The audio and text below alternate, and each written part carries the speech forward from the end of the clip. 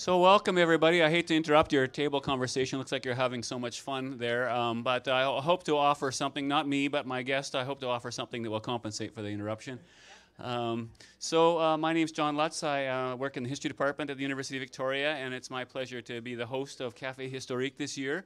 I'd like to start by acknowledging that we're all meeting on the homeland, the territory of the Songhees and Esquimalt people, whose relationship to this land continues to this day. And as I think, if you're a regular at Café Historique, I often say that, I used to feel awkward about making these territorial acknowledgements because sometimes they just seem empty. But over the years, I've started myself, develop a relationship with the Songhees and Esquimalt people. I do some historical research work with them. Our department has started offering territorial tours to colleagues at the university, and in other ways we've been working with them. And so it feels like at least we're trying to make some small contribution to reconciliation. So so maybe I just encourage all of you to think about if there's just a small way that you can think about making some kind of, and even if it's talking to a neighbor who seems to have some outdated ideas or whatever. Anyway, just saying, for me, it feels more comfortable to make a territorial acknowledgement if I'm actually making some effort to change the world.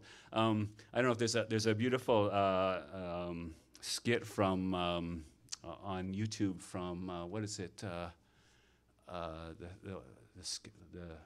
Baroness von Sketch. Anybody ever see Baroness von Sketch? Yes. Have you ever seen their kind of territorial acknowledgements skit? Somebody gets up and says, well, I'd like to acknowledge we're meeting on the territory of the so-and-so people, and that's all they say. And then somebody in the audience says, well, should we all get up and leave? And anyway, you got to watch it, but it's really good, and it kind of focuses the attention on, well, we should do something if we're making a territorial acknowledgement. So that's enough of that. It's my pleasure to introduce my friend and colleague, Dr. Beatriz de Alba Koch, whose name you see up there, who's a colleague in the history department at the University of Victoria. Beatriz was born in Mexico. She did her bachelor's degree in Mexico. I'm not exactly sure where in Mexico. Exactly. I was going to say that. And with exactly that same accent, too.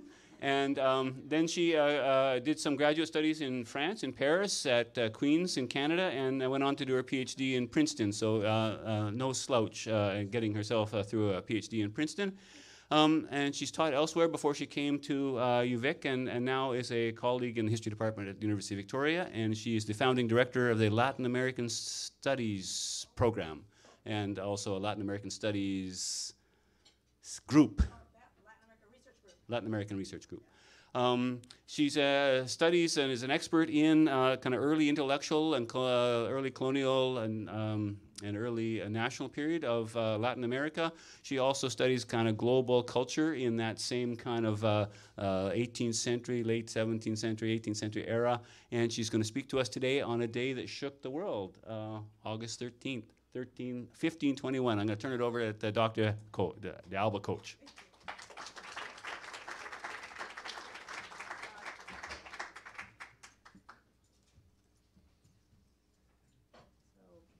Good evening, everyone. Thanks for being here. Thanks, John, for that warm welcome. So this is where lecturing and stand-up comedian intersects.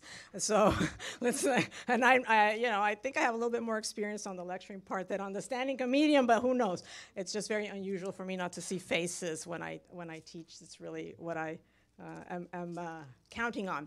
So today we're going to talk about a very important date that, as John was saying, it shook a world, and we're going to talk about how is it that it came to be, whose world was shook, and how this all unraveled. But the first image, which was also used for advertising the event, is the title is "The Conquest of Mexico by Cortes." And that's not what I'm going to talk about, because that was the fall of Tenochtitlan is not the conquest of Mexico. It's just the first step. It's just the fall of a city. And the main point we're going to see, it was not by Cortes. I mean, he was there. Of course he was there. But if we start, what I'm going to start doing is to deconstruct this kind of narrative, visual narrative and textual narratives that starting with around the mid-17th century in Spain, Antonio de Solís, start writing stories in which they are really going to emphasize the protagonism of Cortes. And this image is particularly interesting. You see tons of men in steel, very few indigenous, and they are taking the city by storm. But that's not really what happened. So what happened?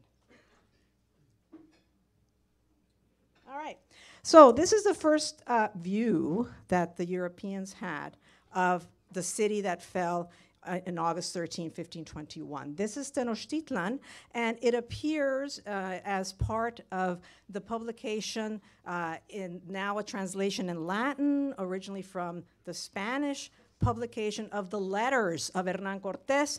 Hernan Cortes is writing to Charles V, in medias res. In the middle of the event, he dates his letter 1520, so the city has not fallen, and yet he is still he's at that moment reporting to the emperor about what is happening and the world that he is trying to bring as new subjects for the emperor. But one thing that strikes us is precisely the location of the city. Its natural environment in a lake that appears round, but it's not round, as we will see. It's actually 5 lakes. But an amazing city with causeways and built on the lake was often referred to as the Venice of the Americas. Truly, really an engineering of marvels that the Aztecs were able to accomplish. Okay, so as we move on. So our protagonists, as we normally understand this event, involve Hernan Cortes, and when he went back to Spain, he was there on several of occasions after the fall of Tenochtitlan. On this occasion, 1529, so several years after the fall, and he's lobbying for obtaining more of the things he wanted to obtain when he embarked on this, and he actually did become a Marquis of the Valley of Oaxaca, a grandee of Spain, one of the most wealthiest men in Spain. And at the time, Christoph Weides is at court in Madrid, and we have then a portrait of what Hernan Cortes looked like as a youngish man of 44. Moctezuma, we don't have any pictorial records at the time. Some post-conquest, one pretty shortly after, do give us some image of him. But this one, again, from the mid-17th century, portrays him as, you know, the tragic hero, right? The man who lost his empire. In fact, the man who gave his empire, translatio imperii, he just gave transfer of power to Hernan Cortes. So Hernan Cortes said in his letters, and we don't think it really happened that way. All right, so let's start at what was this city that fell. So let's start by moving things a little bit back in time to see the Valley of Mexico, the basin of Mexico. We have there what Tenochtitlan looked like, presumably, in 1325. This is the year when the city is founded. And you still have it there today, Mexico City. It might strike you that those avenues that are so clearly visible from an aerial photography are based really on the causeways that the Mexica had established. And there's still main thoroughfare, Tacuba, Iztapalapa, it's part of Mexico City. So one point that we're starting to see here is fall of Tenochtitlan, well, maybe continuity, right? Transformation from Tenochtitlan into Mexico City. All right, but to give you an idea then of the entourage, the environment, we can see in this map here that actually Tenochtitlan is on the lake. There's an X there, and you see it on a lake called Lake Texcoco. That's a salty lake. The lakes that had good drinking water and were really the basis for the agriculture that sustained a very large population. Tenochtitlan was a city of more than 20,000 inhabitants, so it's very large. And these 2 lakes, Xochimilco and Chalco, were really central. So this is important too, because the city on a lake surrounded by salted water needs fresh water. And then there's other 2 lakes on the top, Zumpango and the other lake there, that are important because at one point Hernan Cortes embarks out of Texcoco to the right, but when he flees has to go all around the lake and further back. We'll get to other maps, but just this gives you an idea of the space. Okay, we talk about Aztec Empire, but if we want to be a little bit more precise, it's actually a triple alliance. These were 3 main cities that I've mentioned right now: Texcoco, which is the one over here to the right, Tlacopan to your left, and then at the center, Tenochtitlan, which became the dominant, most important city of this triple alliance. The city was founded according to the ancient beliefs from these people, these Aztecs, because they came from a place in the north Aztlan, we don't really know where Aztlan is, perhaps somewhere in present-day United States, and they migrated all the way down to the basin of Mexico until they found what their tutelar god, Huitzilopochtli, told them they would be able to see, and it was a stone on which was growing a cactus, and it had an eagle. Then the eagle was eating a serpent. That appeared a bit later on. But the stone with the cactus, that is the foundational spot. So when they saw that, and they saw that in the island of where Tenochtitlan was found, this is where it all started. And we see the importance of this representation of the city, the site, with that glyph of the stone and the eagle. Actually, it's a caracara, but that's okay. In codices, some are very made shortly after the fall of Tenochtitlan. Mendoza is the first viceroy. All right. So let's talk about that empire, that Aztec Empire, the empire of Moctezuma. We see it's a coast-to-coast empire from the Gulf of Mexico to the Pacific Ocean. It's really holds on to that central part of Mexico. That's all the pink area. But we also see a little, the hole in the donut, right? There's an area there in light colored, and that is the area of Tlaxcala, the Tlaxcalan, and it's very important to remember that these individuals were not of Tlaxcala, were in constant war with the Mexica, those of Mexico City, or later Mexico City, Tenochtitlan, Mexicas. The Triple Alliance was not able to subjugate Tlaxcala, but it kept the city of Tlaxcala, that's actually a confederation of four lords and their nobility and possessions. They were surrounded by the Triple Alliance, and there was constant warfare. So they're bitter enemies, and there they are in the center of this empire. All right. What did the capital look like? Here's I like this rendition because it's at dusk, and this is it's kind of like a scary, imposing view here. This is the central precinct of Tenochtitlan. It's an area on the water, which is walled. Not anyone and everyone could get in there. This is the religious administrative center. It's the heart of the empire. You've got a very imposing, tall temple with two little sanctuaries at the top. Those sanctuaries were for the god of war, Huitzilopochtli, the tutelar god, and Tlaloc, the god of rain. And then you have the skull racks in front, gladiatorial circle, administrative buildings, palaces, multiple palaces for the nobility, the Calmecac, the school for education of men and women. So this is the city, and if the city is going to fall, this has to come down, right? Note that it's paved.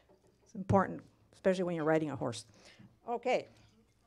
So here we have a little bit closer view, this maquette with Templo Mayor. It was constructed in the standard Mesoamerican style, and also we see this in South America, of mounting one, the new aspect, the refurbished and enlarged aspect of a pyramid on top of the older pyramid. So there's about 7 different manifestations of the Templo Mayor, inaugurated in 1487. All right, and now we have the precinct more towards the back of this image. The lake is more clearly viewed there, and I want to point your attention to the causeways. So these are the access point for this center of the city, but you can see that there's some drawbridges, right? So that was very astutely constructed in such a way that the access by foot could be controlled. At the same time, we see that there's the possibility of maneuvering in the water, and in fact, for this culture, it was porters that carried everything that needed to be transported, as well as canoes. So using the waterway was very important, and they could really move a lot in their canoes. But also, close to us, at the bottom of this image, we see agricultural area. And that is really an amazement. Not the city is an amazement from the point of view that where it's constructed, but also amazing is the agricultural fields, the floating gardens called chinampas that allowed the Tenochcas, the Aztecs, to sustain their large population. So here we see them working in the fields, and the way these fields work, it's really amazing. They are going to use the very rich soil from the lake, so that's full of nutrients, using stakes and willows to construct kind of pens, if you want, fill it in with good topsoil, and there, with the willows providing shade and very moist and rich soil, they could have crops year-round. So the standard trilogy of corn, squash, beans, chiles, other herbs. There's a lot of birds, of fowl. There's fish. So and they had dogs. They had turkey. It's a rich diet that was available to the Aztecs. Today, if you visit Mexico City, you can still see glimpses of this in Xochimilco, where now mainly it's dedicated to the production of flowers, and you can have a little promenade there. Okay, so. What happened?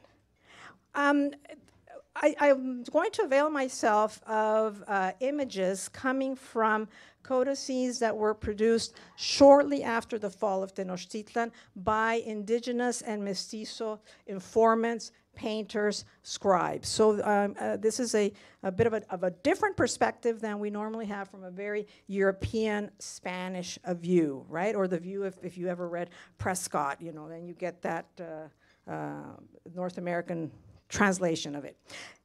We see here the Spaniards disembarking on the coast of Veracruz. So their first moment to really make their way inland. But it might catch your attention that we see a female figure right there towards the right of the image. And this figure, this historical figure, Malintzin, baptized as Doña Marina, will actually be central. So this is a narrative that has a lot more to do with female contribution than we normally tend to think. So here is this codex, Florentine Codex, the book 12, multiple books. It's about everything, all the culture of pre-contact Aztec world, compiled by a Franciscan friar with his indigenous aides. And it's a proto-anthropological work because there was an organization of 3 different sites with the elders, all answering questionnaires about what the culture was like, and then compiling them, providing pictorial, Nahuatl, and Spanish version of everything, including then what happened. So the what happened is book 12. Okay. All right. So I was mentioning that this figure, Malintzin Doña Marina, is central. We'll see where she joins the forces of Cortes at what point. I will get to that. But I also want to bring to your attention another important source of information from the perspective of those folks, the Tlaxcalans, and the donut hole that I was talking about in the center of the Aztec Empire, that were quite unhappy with the Aztecs, but that sought to join forces, and more than join forces, actually pretty much allowed for the Tenochtitlan to fall because they wanted to have a different situation, position themselves better in a change of order.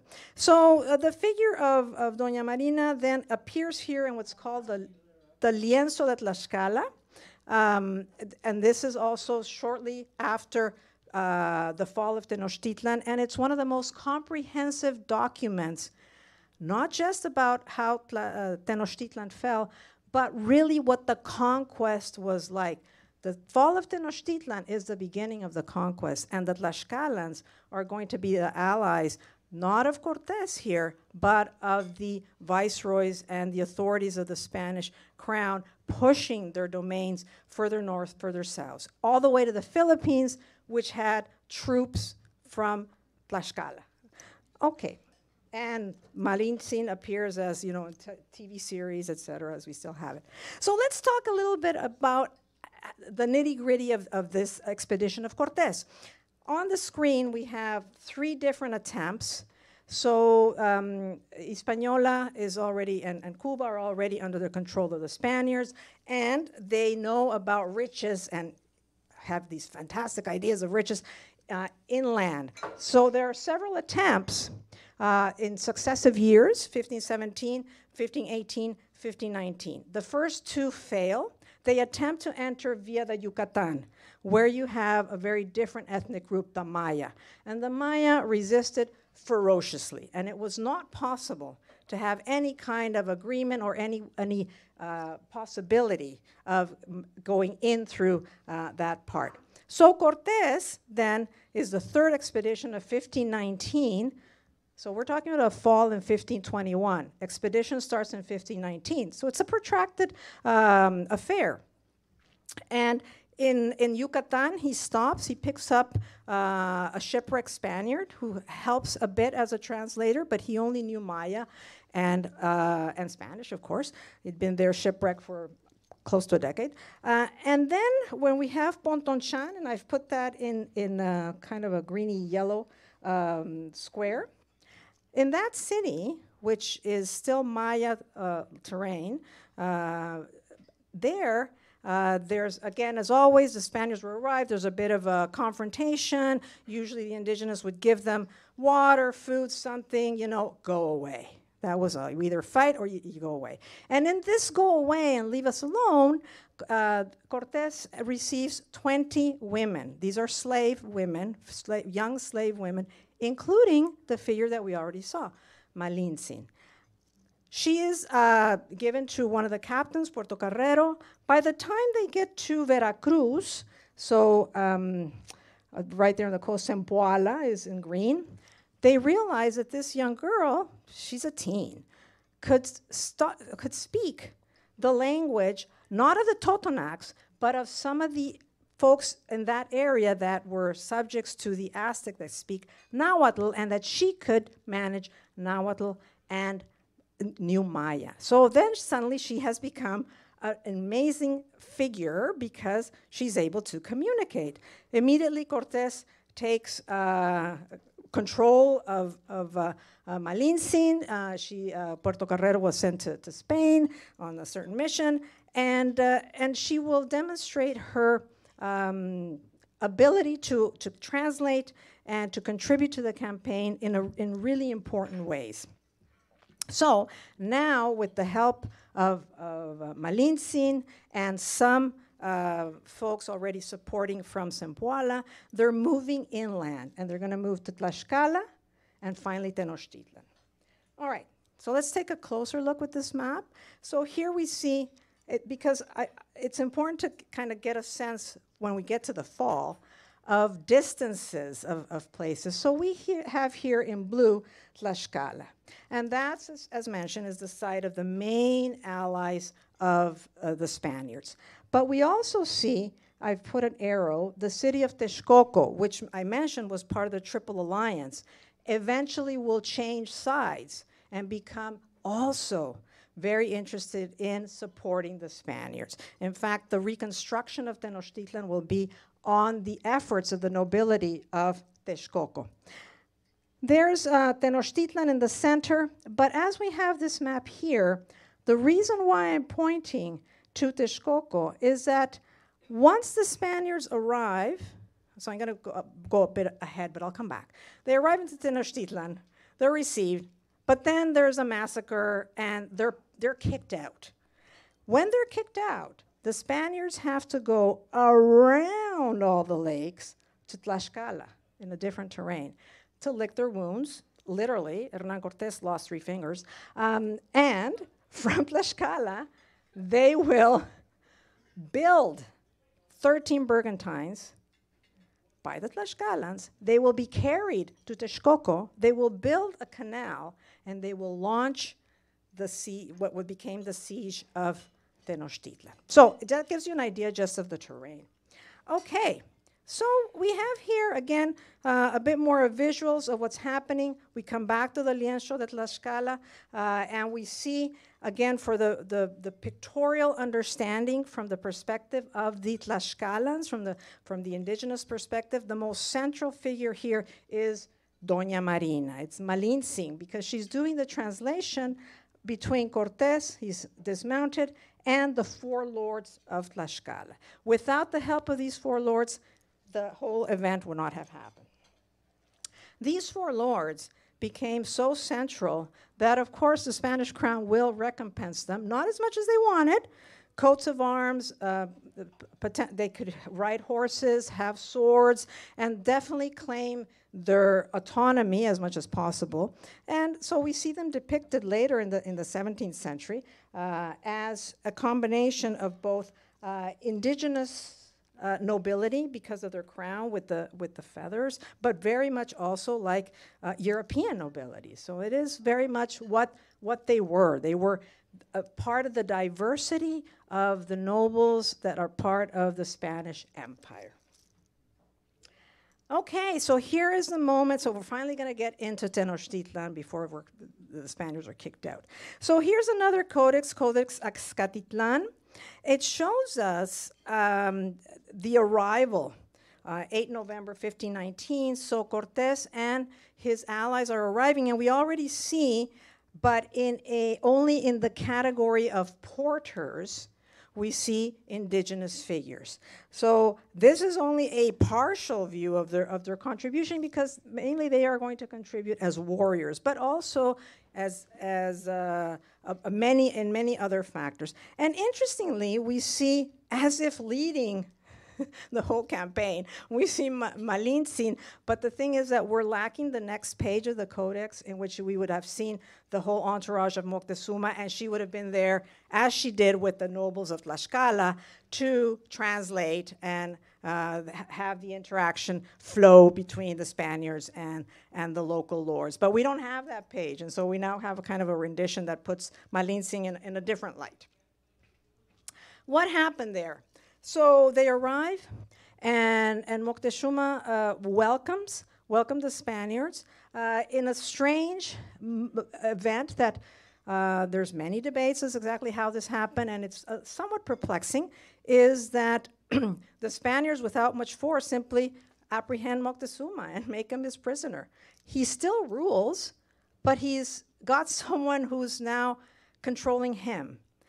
So Cortes reports, as mentioned, that Moctezuma simply gave him power. Okay, I know that, and he invents the story based on some aspects of indigenous tradition, that the folks in Tenochtitlan would one day be subjugated from folks coming from the east. So later on, it was constructed that there was all these omens, and Moctezuma simply allowed fate to happen. I don't know. In any case, they're having some time there, months are going by, and we arrive to a crucial moment. They arrive in November, but now we have the celebration of the Tenochtitlan ceremony, and it becomes a massacre. And it's this point that's really going to trigger things. Things are going to get really ugly, as they usually do in massacres. What's happening here very quickly? I didn't mention that Hernan Cortes is a rebel. Why he's writing to the emperor is because he's disobeyed the man who sent him, who's the governor of Cuba. He thought, I don't want to have anything to do with the governor of Cuba. I am financing half of this expedition. Once I get to the mainland, I'm sinking my ships, he didn't burn them, and I'm taking control. But when that was learned, people learn about this especially the governor, learned about this in Cuba, he sends an expedition, Pánfilo de Narváez and men, etc., to apprehend Cortes. When they arrive to the coast of Veracruz, Cortes goes out to meet him and leaves Pedro de Alvarado, one of his brash captains, in charge of Tenochtitlan. Moctezuma had asked for permission to have this ceremony on the day of 27th May, and they agreed. But The Spaniards were told, were afraid it was going to be an ambush. They're nervous, and Alvarado and the Spaniards simply kill everyone. In the precincts that we saw, they were the nobility, and many of them were unarmed, and it's a huge disaster. Cortes arrives a few days after that. By June 29, just like a few days before that, he's defeated Narvaez. Now he has more men, and they all march into Tenochtitlan to find an extremely tense city. Moctezuma is not able to pacify anybody. Well, how could you? Because they've just kind of slaughtered all your elite. And he's killed shortly thereafter. Another aspect that is not well known exactly who killed him. Did the Spaniards kill him? Did his own people stone him? Did they stone him and the Spaniards finish him off? We don't know. But in any case, he dies on 29 June. And the next day, there is that real push, and pretty much succeeded in expelling the Spaniards from Tenochtitlan. From the Spaniards' perspective, it's called La Noche Triste, so the night of sorrows, but it's certainly a day to rejoice from the perspective of the Tenochcas. In the Lienzo de Tlaxcala, so the two images on the top come from the Sahagún Florentine Codex, the massacre there, and the death of Moctezuma. But the one in the bottom part there is from Tlaxcala, and there again we see something that is new. We see the confrontation of indigenous warriors. In fact, we see at the front of the charge an indigenous warrior, followed by Marina, followed by the Spaniards. So the order is very different as who is taking the lead, and that is very much characteristic of the Lienzo de Tlaxcala. They are claiming for themselves what they actually contributed to happening. And on the top, we see a small ship, and it's taking some of the nobility, some of the sons and daughters of Moctezuma. Some of them survived, others died, fleeing and taking them with them as they leave the city. All right, so as mentioned, this after this catastrophe from the perspective of the Spaniards, and good moment from the perspective of the Tenochcas, the Spaniards go back to their allies, to the main spot where their allies are, Tlaxcala, and it's at that point that Cortes sits down to write his letters. He says it starts with, I am building 13 Bergantines, so I know now how the city works, and I have to take the city initially by the water. But it can't only be a naval attack, but it's certainly very important to have control over the lake. So who participated? Let's take a look at some figures. So under the orders of Cortes, less than 1% of the people involved are Spaniards.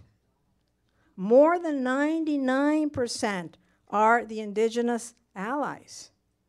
They are initially then, from the Spanish perspective, 700-foot soldiers, 118 crossbow and harquebusiers, and 86 horsemen. It's not a lot, frankly. And from the indigenous, here's how it happens. I mean, if that's all you got, you're not going to be there too long. So how is it that that small group of Spaniards can take down that amazing city? Well, because 25,000 warriors from Tlaxcala signed on, 30,000 warriors from Huejotzingo, Cholula, and Chalco signed on, and 20,000 warriors from Coyoacán signed on, in addition to, and very important, porters, laborers, because those causeways that we saw, the Tenochcas would expand them, and the laborers of the allies of Cortes had to fill them up so that they could use the horses and they could use the men and all the warriors to charge. So there was a lot of engineering going on. Yeah, it took 3 months. So they have time to build and destroy and rebuild. And everyone eats. So a big part of this is that this enormous amount of people involved in this campaign need food prepared. So the preparation of food is, as customary in vast majority of societies, is the role of women. And so these women were also part of the ally forces. So let's see, the siege then starts on April 28, 1521. And we have some images here. Again, we've got an image from Tlaxcala, and then 3 images from the lienzo de Tlaxcala, and 3 images from the Florentine Codex. There's an image here in the Florentine Codex that is very interesting because it's not much mentioned in other sources, but we do know that it actually happened, which is smallpox. So, and smallpox it's a good thing to maybe take a moment and talk about it. At times people said, oh, well, it was biological warfare, and so the Spaniards brought the disease. No, they did bring it, but they didn't bring it intentionally. And those who first died were their own allies. One of the 4 lords of Tlaxcala, Xicotencatl, died of smallpox. So it's affecting, smallpox was affecting everybody in the Americas. And it hit Tenochtitlan at the time that Cortes and his allies have gone back to Tlaxcala, and then it spreads at that point. So some of the important leaders, such as the successor of Moctezuma, Cuitláhuac, dies of smallpox, and then command is taken over by the next emperor and last, which is Cuauhtémoc. But the decrease, the drop in population, which was significant, indeed, that was the case in Mesoamerica. It happens in other moments of the disease and other disease spreading in the 1540s and 1560s. So that collapse of the population is not happening at the time of the siege, but it is a factor. You know, and it's definitely when your emperor dies of smallpox, it's a factor. You know. Okay, so here we have again with the Florentine Codex, emphasis then on the Burgontines, the 13 Burgontines built by the Spaniards. They would carry their crossbow, men with the crossbows, a gun. But if they opened terrain, what followed and really took the brunt of the attack were the thousands of canoes of the indigenous allies, which isn't always portrayed, right? And again, on this bottom image, where we have, as you might note, that glyph of the stone with the cactus, we know it's Tenochtitlan, and the causeways. Ultimately, the siege by water was important, particularly when the source of fresh water is cut off and the source of food is cut off, because the access to the island is difficult. But to take over that precinct, it had to be done by foot and with some horses. So those causeways were constructed and deconstructed along the way. The city then falls on August 13, 1521. There were several attempts of Cortes to establish the rendition of Cuauhtémoc. He's a young guy. He's not even 20. No one who's an emperor at 20 is gonna give up, right? So he is not giving up the city, which is a big cost for his own people, but it makes him into a huge hero. So what happened? The city falls, and what starts? New Spain.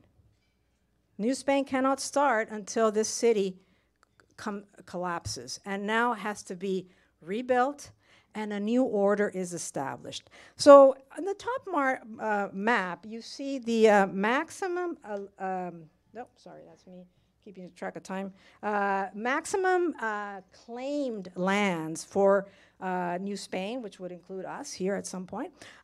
But that didn't mean that the Spaniards, via its Viceroyalty of New Spain, obviously didn't control as much land. But we do see the Philippines, and we see something that is quite important to keep in mind, a bit of the simultaneity of events, that while Tenochtitlan is falling, that same year, Magellan arrives to the Philippines. And it is that connection of transoceanic connections and eventually the discovery of the route back through the North Pacific. But it will allow the Spaniards who are competing with the Portuguese for the control of commerce to have their own route from Manila to Mexico, from Mexico to Seville, while the Portuguese will go around the coast of Africa, establish Estado da India, and go all the way to Macau. And both of them attempt Japan, and both fail. So it's now the Iberian powers have created that first global culture. It's the beginning of it, right? And we see Tenochtitlan is central. Meanwhile, for us, back in Tenochtitlan, the city has to be rebuilt. Cortes did not think, let's build the new capital elsewhere. Says the capital is going to be here. And he built it right there with the same stones. And again, here the Texcocans, the Ixtlilxochitl family, is really central in the construction because you needed warriors and laborers. Well, you need a lot of laborers now to bring up that city. This is Mexico City today, and that that shot allows us to see where the main temple, the Templo Mayor, Tlaloc, and Huitzilopochtli, would have stood. But we also see cathedral and national palace. And that, of course, is the museum that you can now visit. It's the same city in the sense that I've put an arrow there. This is way into the Viceregal period, really 1695, depiction of the main square, La Plaza Mayor, and we see those canals, right? You see the canals and the bridges. So that was still active, so that same way of using the water to have access to the central area. There's a continuity. So there's the National Palace, that was Viceregal Palace till 1821, and National Palace to this day. And for Mexico, both not the viceroyal flag at the top, very clearly that, but all other flags of Mexico as of Mexico became independent as an empire, second empire, and republic, and restored republic, and the present constitutional flag. Clearly we see that the nation brings its point of departure and the founding of Tenochtitlan, and that is a symbol that we saw from the Mendoza Codex.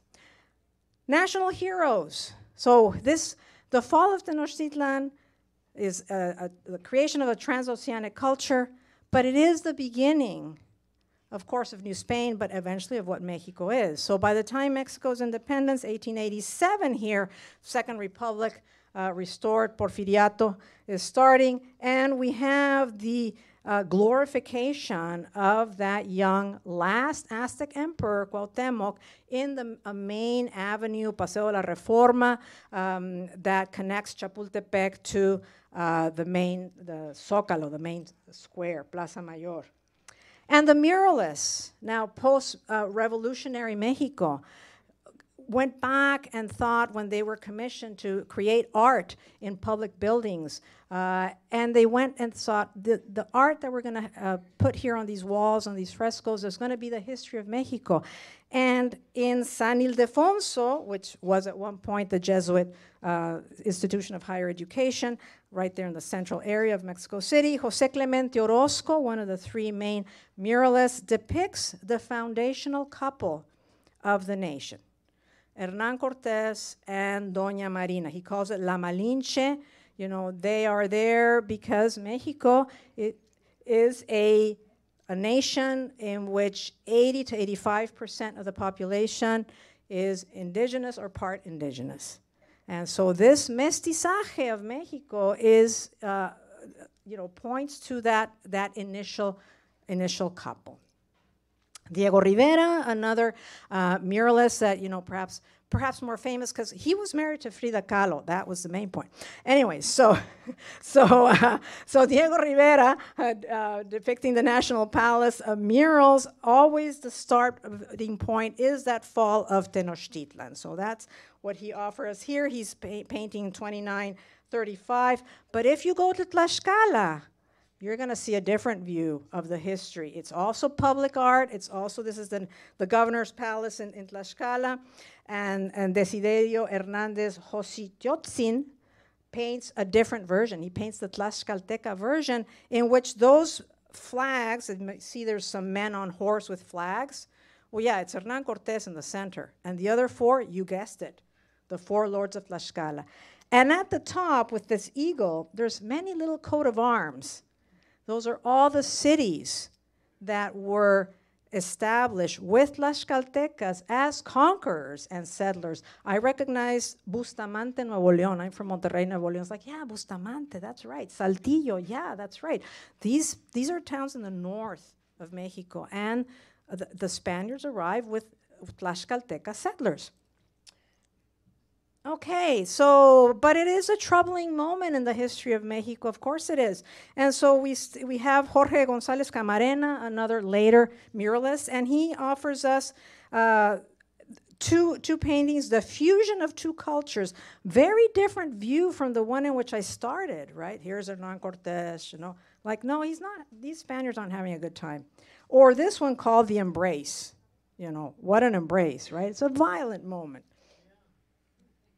All right, but let's move to something less traumatizing. Okay, what creates the glue for Mexican culture, whether you're a Catholic or not, whether you believe or not, as one of the great thinkers himself, Nahua, from 19th century Mexico, Ignacio Manuel Altamirano, as he said, todo mexicano es guadalupano. All Mexican follows the Virgin of Guadalupe. How does she come into play? She's painted by an indigenous artist, Marcos Ipac Aquino, that if he had royalties for every time this image is reproduced, his family would be so wealthy. But because this is attributed to God, he ain't getting anything. And so there you go, God gets it all. And so here we have this depiction of a dark Madonna. You know, this is the Virgin of Guadalupe. She appears miraculously 10 years after the fall of Tenochtitlan in the site of the worship of a female goddess, and it becomes a great site of pilgrimage, becomes and continues. Here are the pilgrims that year to year, since time immemorial, have gone to Tepeyac. Tepeyac is in the north of Mexico City. You might note the dancers. They might look a little bit different than your standard pilgrims going to Santiago de Compostela in Spain, for example, right? They quite don't look the same. Clearly, the adoration of the Virgin of Guadalupe has indigenous pre-contact roots, and they are really performed the devotion to the Virgin of Guadalupe very much in a pre-contact way, or maybe mestizo because the guy's wearing a shirt and, well, whatever. But the main idea is that there is a continuity. So here's Tepeyac that has had so many people come that there's several different expansions of the basilica. And the 1976 one is where the painting that we just saw hangs.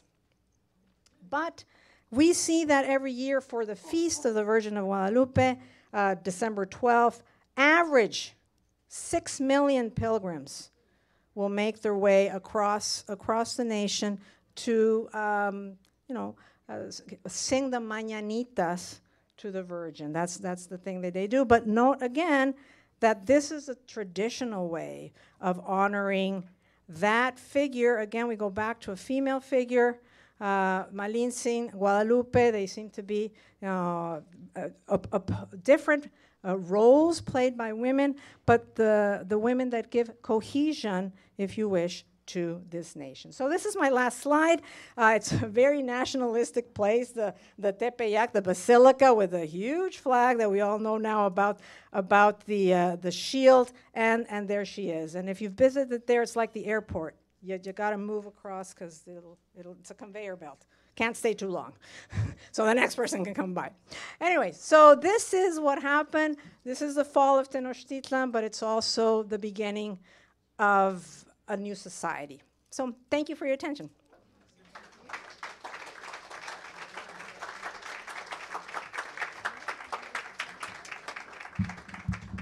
Thanks so much, Beatriz. That was amazing and helps explain a lot about, to me, a lot about Mexico.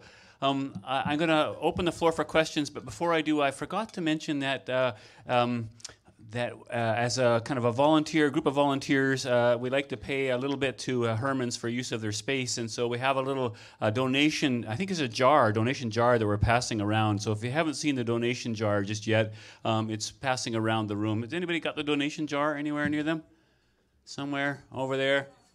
All right, over in the back there. So has it been around the front here? Yes, it has. Has it been over there? Oh, all right, everybody, thank you so much. With that commercial advertisement in the middle, just open the floor for questions. I think you can probably field them, Beatriz. Absolutely, yeah. Just try to see hands or... Oh, I see, yes. Have you written any books or articles? Because I find your writing, and I'm just so fascinated. I didn't know any of this, and you presented it in such a beautiful way. Oh, thank you. Thank you. Have I written? I have on this particular topic. I do touch it by what I consider the first modern historian of the conquest of Mexico. I did publish it in English, and this is a Jesuit, Francisco Javier Clavijero, who writes the ancient history of Mexico, and he provides the first most balanced account, because what we know today is actually based on something more than just Hernan Cortes or his foot soldier Bernal Díaz del Castillo. The integration of indigenous sources and Spanish sources was first done by Clavijero, so I have written on him. Yeah, That's so fascinating. And it's under your name? yep, it's I can give you the long name, but University of Toronto Press. It's a chapter on the Jesuit accounts of the Americas. So yeah. Thank you. You're welcome. Yeah, thank you. I don't know if there's any. I see another one in the front row. Sorry. Oh, yes. Yeah, okay. I'm kind of blinded here. Two-part question. Yeah. First part, is the Reforma a former canal in Mexico City? Okay. No, but there was an aqueduct. So Paseo de la Reforma connects the hill of Chapultepec, which was a nice forested area, to the central core, the Plaza Mayor. It wasn't a canal. Paseo de la Reforma was designed, you know, when Haussmann redid Paris, and he did L'Etoile, and, you know, sort of tore down a lot of old buildings in Paris and made the big avenues. Well, and Mexico was very Frenchified at the time, and we had Maximilian of Habsburg, and so they redesigned part of the city. And initially it was going to be El Paseo de la Emperatriz, so the promenade of the Empress. But then when Maximilian was shot, that's happened to him. And Benito Juarez, who is a Zapotec and is our first indigenous president, when he restored the Republic, they decided this ain't going to be for any empress. This is going to be for the heroes of the War of Reform. The Reform was separation of church and state in Mexico, happens quite early, 1858. And so that's how it was designed. And so now Cuauhtémoc is in the center there. Second part. Okay. Why is Chapultepec Park where it is? Was there something about that there that made it stand out? To have a park and not become housing or... Beatriz, can you repeat the question? So, okay, so it's about Chapultepec.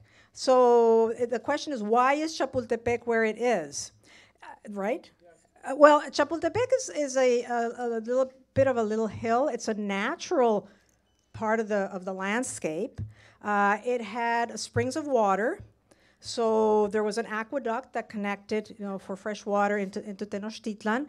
But at one point it was, like a separate little settlement, except that now it's all part of the same. Chapultepec then became the site for, indeed, Mexico's first military college. It was also a castle, so it was supposed to be the emperor's sort of secondary residence if you didn't want to be in the national or viceregal palace. Yeah, so yeah, that's its site, and it's represented by a cricket. That's Chapultepec. I don't know. Do you have other questions? Thank you, yes, thanks, yes. The images that you showed there were obviously not, who are the artists that produced those images circa 1520 and So for the codices, so the artists, for the lienzo de Tlaxcala, we don't really know exactly who they were.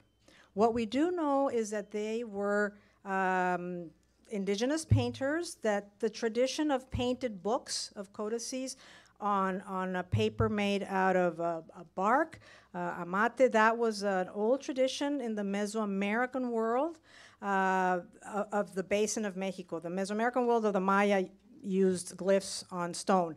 But in the central of Mexico, there was a tradition, tlacuilos is what they were called, but to know the exact name, that we know that this was the work of Tlacuilo XYZ, unfortunately not. And in fact, the original lienzo de Tlaxcala is now lost, and what we have are copies of copies of copies. For the Florentine Codex, we have more information of who they were. Not necessarily the painters. Again, their names have been lost, which is a pity. But we do have the aides of Sahagún, and we do have their names, Martin Jacobita, amongst others, Antonio Valeriano. They all have very Hispanic names, but they are indigenous, first generation nobles, first generation after contact. Some of them indigenous, some of them mestizos, and trained in the world of the Spaniards in Latin, obviously in Spanish, but maintaining their knowledge of Nahuatl. And then there were painters and scribes. The exact name of them, we don't know. Yeah, but we do know that of that tradition. Yeah. Yes. What was the conflict between the 4 different indigenous groups that they couldn't jump to an alliance to fight off the Spaniards? When we look at it, we think, gosh, they could have gotten a clue. But they didn't, because they didn't see themselves in that way. I mean, the notion of a kind of indigenous brotherhood, if you want, was not really what was on the ground. There were long-standing rivalries. The Aztec Empire was a kind of, some historians don't want to call it an empire, but anyway, some say, yeah, it was an empire. So it was warfare, dominate an area, extract tribute, and amongst the tribute that sometimes was extracted, and this is another point of debate, was prisoners of war for human sacrifice. And the feast of the what is known as the massacre of the Templo Mayor, often the folks that were sacrificed on that occasion came from Tlaxcala. So, that doesn't make you really warm-hearted towards the Tenochcas, and it's very hard to see ahead. So they're thinking, we don't like the Aztecs, these are some new guys, maybe we're just going to have a new kind of reality, without understanding that, because no one knew, that in the establishment of the new society, yes, the indigenous nobility had rank and recognition, but not as much as they wanted. The crown tended to group everyone together, group some nobles and then the commoners, and impose a situation of exploitation, often very harsh exploitation of the indigenous that was not foreseen. And so that's why when we look back and say, well, come on, you had the possibility to do it, and certainly when you look at numbers, think of course, but it's also a matter of framework, of understanding the moment, right? And of hoping that the new situation might have got folks like the Tlaxcalans and the Texcocanos a better deal than they had. So that's to say, okay, this European here, maybe it'll work for me, right? Okay. I'm seeing more questions. Yes? Is this filmed tonight? Can we go in and look at it again? Yeah, because if it weren't filmed. This is so interesting and thank you. so much information. It is filmed. That's why I can't see you all, because of the cameras. Yeah, it is filmed. I knew it was live streamed, so Yeah. you have a record of it. It's Okay. live streamed and it's available on the Herman's website, Okay. Herman's YouTube channel. Thank you very much. Thank you. Beatriz, can I ask a question? Sure. So you briefly alluded to Montezuma welcoming Cortes, and some accounts have him Montezuma thinking of him as a deity or a returning deity, and I wonder to what credence you give that, but also what about the Tenochtitans and others? Did they think of Cortes as bringing with supernatural alliances or not? So it's interesting, like who's the god here, right? Because on the one hand, there and sometimes a lot is done, maybe more in popular culture, of the indigenous thought that the Europeans were gods. Well, that lasted like about 5 seconds. You know, and that their horses were like, wow, and they're together. No, you know, the macanas, which were the swords with obsidian blades, some of these warriors were able to chop the head off of a horse in one blow. Okay, these are just animals, big deer, they call them. And they soon realized these Spaniards, they're not gods. You know, not only do they fall and die and bleed, we've offered them tortillas with some blood. They didn't kind of like that. So they are not gods because, you know, the substance for gods is blood. And if you go, then you're not a god. So that's part of it. So very soon, no, they're not. Now, what's interesting here is that Cortes, come on. We got to believe Cortes. If we believe Cortes says in his second letter, the one that he's writing while they're building the Burgentines, that when he encounters Moctezuma says, I know my enemies have told you that my palace is completely full of gold, that I'm just surrounded by gold, and I know they've told you that I am not human, that I'm a god. And then, says Cortes, very biblically, he lifts his clothes like, you bet Moctezuma would have did that, and says, see, I'm human. And so what it's alluding to is I'm human, so I'm not a god as my enemies say I am. So the reverence, so what's the kernel of truth here? The reverence given to the emperor, you know, was really supreme. So that they were connected to the divinity, somehow embodying the divinity, yes. And that is Mesoamerican. In the Maya world, it's the kings are shamans, and they move into other realms, often through bloodletting. So there's a tradition that the head of state is also a supreme religious leader and has that portal of access to the divine. Then we're into a slippery slope, and they're also divine, right? And or at least that's what Cortes says that Moctezuma said. So the other issue that's important here is there is one god, and it's a complicated story, Quetzalcoatl, the plumed serpent.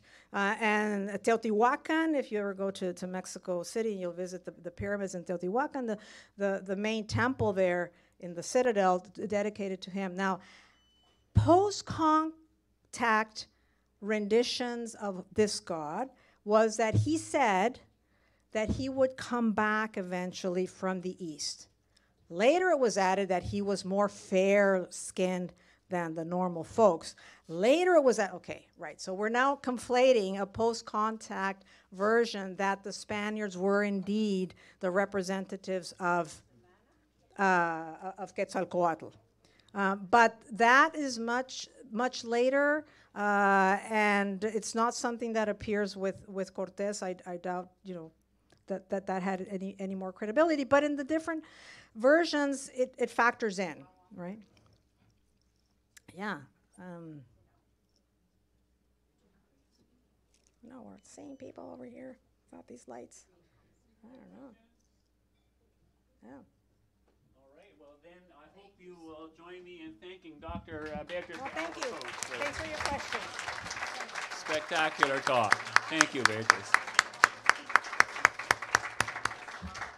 So I'm pleased to announce that our speaker for next month's Day That Shook the World is here, Patrick Lozar, and Patrick is going to be talking. Patrick is going to be talking about.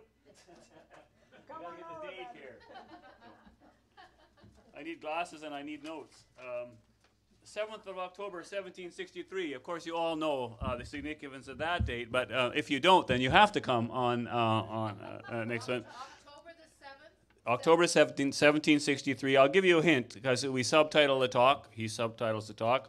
Rights, Repression, and Resurgence in Indigenous North America. And so I hope you'll all join us live. Maybe by then some of the COVID restrictions will have lifted and we'll be able to have a few more people here. But if not, of course, those of you watching from home will still be able to enjoy that as well. So one more time, thank you, Beatriz, for a lovely talk.